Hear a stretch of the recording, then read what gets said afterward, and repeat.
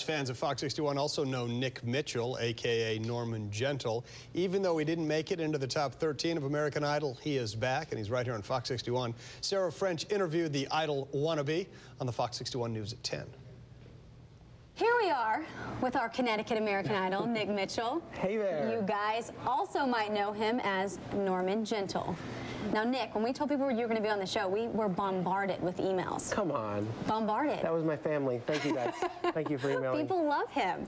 Okay, so I'm reading a few of the emails. We read some last night. So here's our first one from Michelle in Torrington. Okay. She wants to know, Simon was always the minority vote among the judges when it came to your advancement in the competition. Yes. But off camera, did he ever share with you an appreciation for your unique performance approach?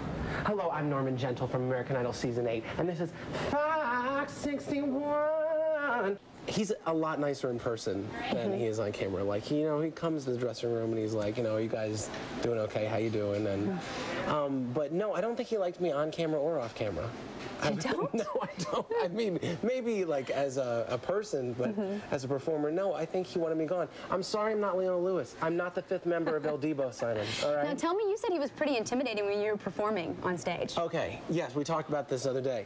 Simon, when you're performing, okay, he'll look at you like this, like, very disappointed father in, like, the way you are. Like, he's like an abusive stepfather with his look, and you just melt. You just look at him and you're just like, I'm nothing. And then Paula cleans it up, and then, you know, Randy calls you dog, and, you know, you kind of get through the day. But Simon can give you a beatdown just with his eyes. I'm Normund Gentle from American Idol Season 8, and this is Fox 61 with Sarah French. Get over here, because she's got the best blog in the country. Thanks, Normund. You're welcome. Check it out on fox61.com.